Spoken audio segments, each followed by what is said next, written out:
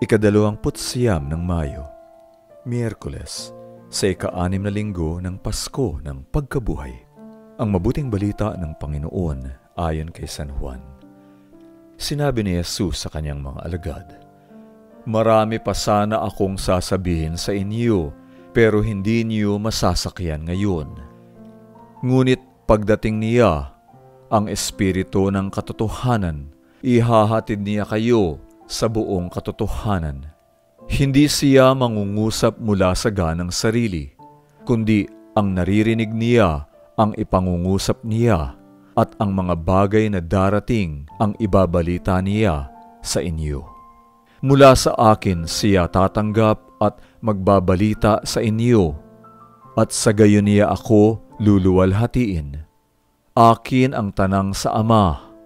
Dahil dito, kaya ko sinabing, mula sa akin siya tatanggap at magbabalita sa inyo."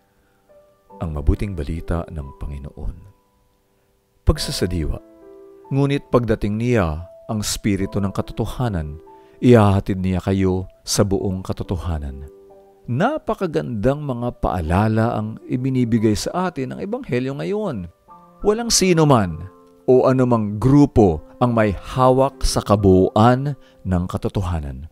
Hindi lamang ito basta isang konsepto na kaya nating manipulahin at paglaruan. Ang kabuuan ng katotohanan ay higit kaysa atin.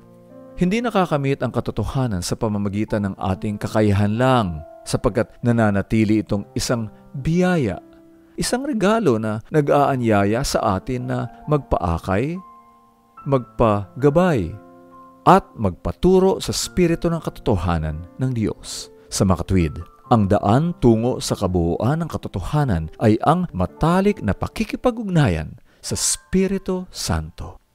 Pagsasagawa, paano mo hinahayaan ang sarili mo na maging instrumento ng katotohanan sa iyong kapwa? Anong maaari mong gawin para hadlangan ang fake news na naglalayo sa ilan mula sa katotohanan?